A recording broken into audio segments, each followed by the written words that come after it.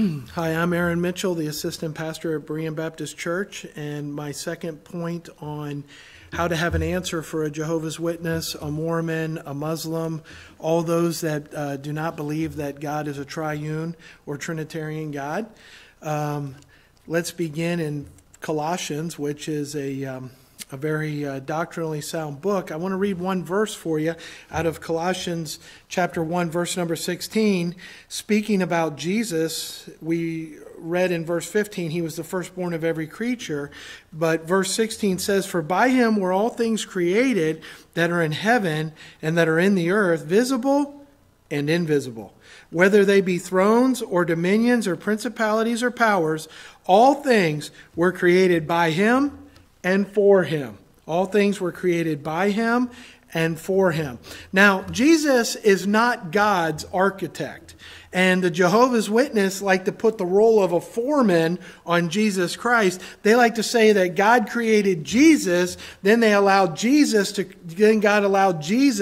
to create everything else. So he's actually doing what God wanted him to do. Listen, the Bible says that everything was created by him and for him in Colossians chapter number 1, verse number 16. Now, this has become a very difficult topic to confront many of the Jehovah's Witnesses. Always remember, you want to try to do it in a loving manner if you can at first. You always want to try to present them with why you have the hope that you have from God's Word, why you have a desire to love, and why you have a desire for them to be in eternity with you, and how you don't need to work to get there. See, unfortunately, many of the Jehovah's Witnesses, they base works on part of their salvation. They actually believe they're helping God save them. And that makes no sense of all, because nothing's impossible with God. He does all the saving all the time from start to finish. We're going to see that tonight. But I want you to know something, because what used to be a really easy topic to nail them on, they've been prepared by the Watchtower and Tract Society very well. But here's the problem. The Word of God is settled forever, and it's also settled forever in heaven. So unless we no longer have our King James Bible, and if we no longer have the Word of God before us, well, then maybe they may have a shot at deceiving many. But I want you to notice in John chapter 1, this used to be what many Baptists and many Christians for many years would call their slam dunk that Jesus is God. But because they've pulled Colossians chapter 1, verse 15 and 16 to say Jesus was created and there was a time that Jesus had a beginning, then he's not God. Because we used to be able to come directly to verse number 1. In the beginning was the Word, and the Word was with God, and the Word was God. The same was in the beginning with God. All things were made by him, and without him was not anything made that was made. In him was the life, and the life was the light of men. I want to skip down just a little bit. Verse number 8 or 9. That was the true light, which lighteth every man that cometh into the world. He was in the world, and the world was made by him. Who? Jesus. And the world knew him not. He came into his own, and his own received him not. But to as many as received him, to them gave he power to become the sons of God, even to them that believe upon his name, which were born not of blood, nor of the will of the flesh, nor of the will of man, but of God. And the Word was made flesh and dwelt among us, and we beheld his glory, the glory as of the only begotten of the Father, full of grace and truth. This used to be the slam dunk that many Christians could go to in their King James Bible. But unfortunately, because of many of the corrupt versions of the Word of God that have been circulating, this is no longer the coup de grace, strong passage for defense that many evangelicals or many other believers today no longer have. You know, the sneakiest thing the devil ever did was take our sword away from us, the Word of God. He replaced it with a butter knife. And that's what I consider many of the new versions of the Bible to be. Nothing but a butter knife. Look, give me an old 1611 battle sword. I'm going to take a two-edged sword into a battle. I'm not going to take a butter knife. I'm not going to take your little steak knife. I'm not bringing a knife to a gunfight. I'm bringing a sword. I'm bringing a sword. And you say, well, okay, so where's the big discrepancy? Number one, many, if not all, of the new versions say was with God and the Word was God. In many of the versions, if not all of them, and it says the Word was a God. And that's totally taken away the deity of Jesus Christ as God. Because we know that God created everything. That's what it says. Now, at first glance, many people would look at this and say, boy, that's an awful lot to read. It's always important to put it in context, because these passages in our New Testament, we're going to find them in the Old Testament as well.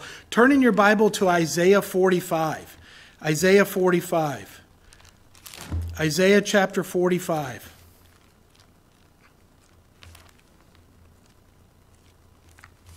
Probably help if I marked them. Isaiah 45. Now, this is really important because the word Lord in the Old Testament, this is what many people would, or this is what is called the Tetragrammaton. This is L-O-R-D, all capital.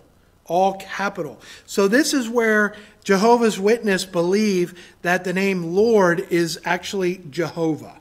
Okay? Now, number one, in the Hebrew, there were 22 consonants.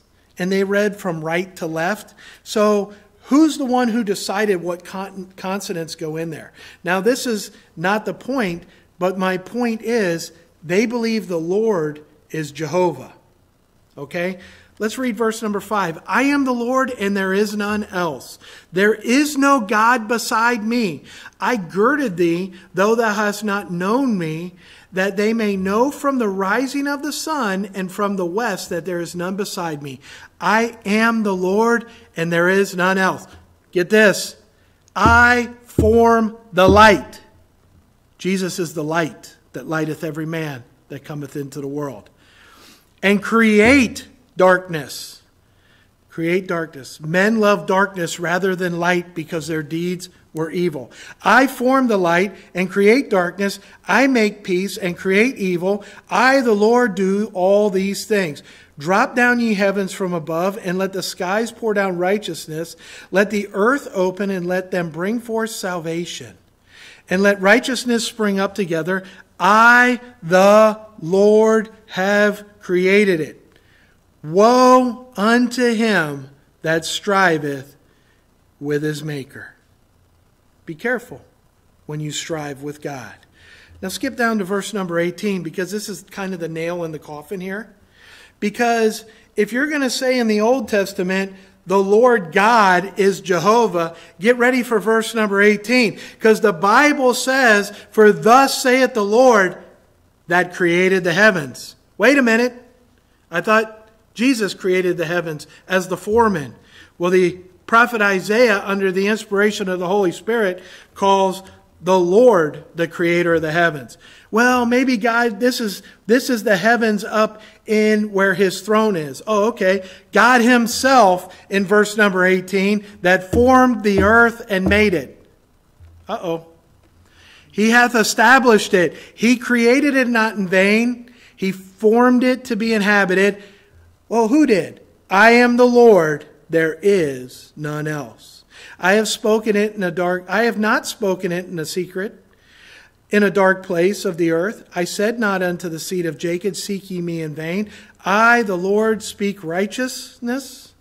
I declare things that are right. Assemble yourselves and come draw near together, that ye are escaped of the nations. They have no knowledge, that set up the wood of their graven image and pray unto a God that cannot save him.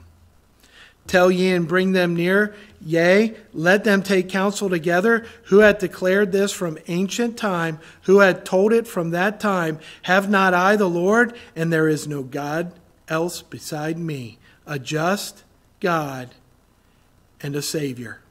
There is none beside me. Look unto me, and be ye saved, all the ends of the earth. For I am God, and there is none else. In the book of John, chapter number 3, the Bible says, and I, if I be lifted up, I will draw all men unto me. Verse 22 says, look unto me, and be ye saved. Jesus is God. Jesus is God. Well, I have about 100 more passages in the Old Testament, and this is supposed to be a quick video. But let me tell you something right now. Jesus is God. Amen.